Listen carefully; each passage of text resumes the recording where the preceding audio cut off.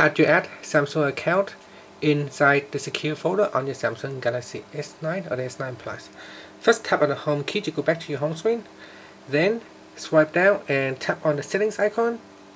From here, tap on biometrics and security. Next, you want to go down and tap on secure folder. Then you need to put in the PIN or password. Next, tap on accounts and then tap on add accounts, and here we're going to choose Samsung account. Then we need to put in the email address or a phone number.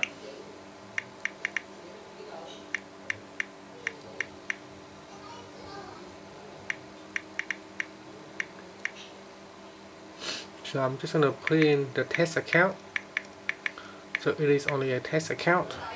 And then you can put in sign in, put in the password, and then tap on the sign in button. And so I'm just going to tap I agree to all and tap on next. Then I'm going to send a verification code to my other phone. So I'm just going to wait for the code to come in. Once you put in the code, we can tap on verified. So here is the code coming. So this is a one-off code.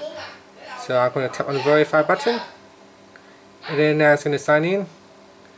And then it asks, do you want to use biometrics next time? I'll choose not now. And that's it. So you can see this hole here. And so I've successfully signed in already. And that's it. So you can tap on the account informations. And that's it. So I'm just going to tap on the back key,